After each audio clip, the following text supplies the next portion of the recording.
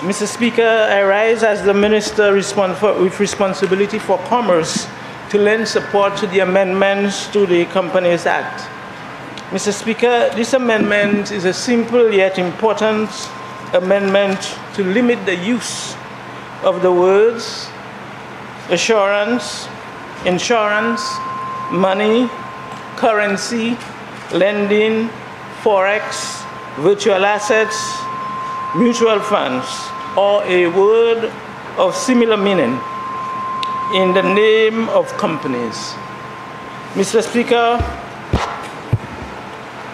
we would all appreciate that these terms tend to call to mind certain matters linked to finance, and in order to safeguard the public, we found it prudent to cause the Financial Services Regulatory Authority, the FSRA, to perform due diligence on persons seeking to use such names in companies.